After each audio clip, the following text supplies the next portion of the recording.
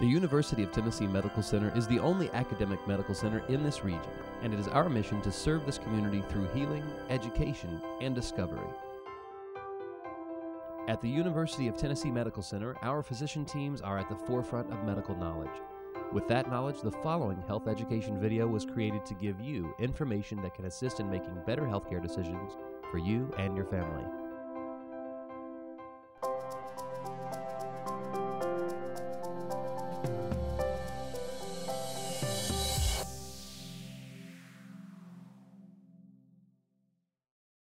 Why is controlling my blood pressure so important?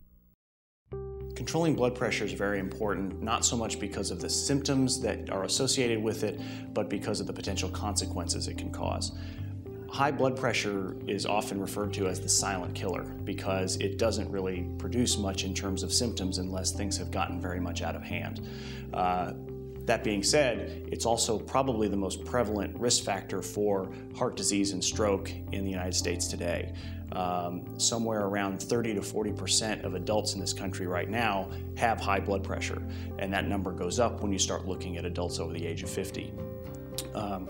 Beyond the natural aging of the population in that category, high blood pressure is the only other more prevalent risk factor for developing ischemic heart disease or stroke. What else is high blood pressure associated with? High blood pressure is also associated with a higher risk of damage to other organ systems, predominantly the eyes and the kidneys. It's a leading cause of kidney failure to the point of requiring dialysis, and combined with diabetes, it's also a very prevalent cause of blindness. Again, because blood pressure itself, or high blood pressure itself, does not cause any symptoms, it's quite common to go undiagnosed. So it's very important for patients to be proactive in having their blood pressure monitored or screened by a primary care provider or by a cardiologist to determine whether they're in this high-risk group. Treatments are available for high blood pressure, and there are more available now than have ever been available before. There are literally dozens of different medications to treat high blood pressure, and to do so with minimal side effects and lasting impact to try to reduce the likelihood of heart attack and stroke. How often should I monitor my blood pressure? In terms of trying to find out whether you have a problem with high blood pressure in the first place, an annual screening blood pressure with your primary care physician is a very reasonable way to go about doing that.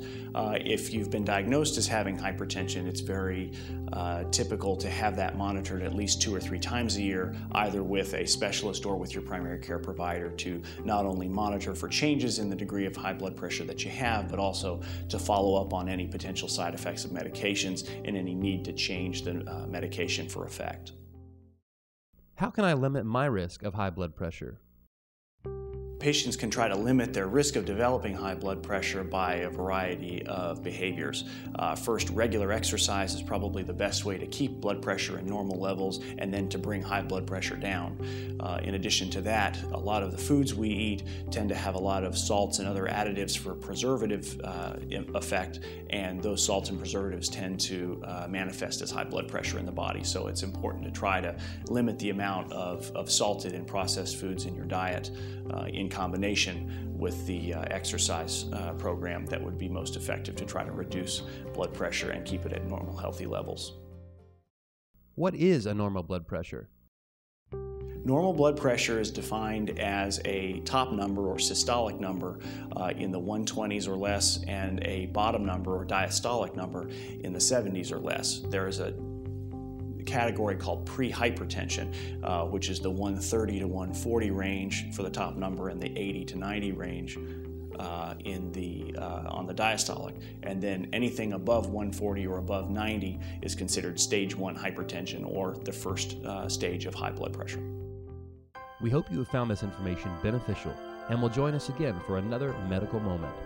For more health-related information or for services available at the University of Tennessee Medical Center, visit our website at utmedicalcenter.org or call the Healthcare Coordination Office at 865-305-6970.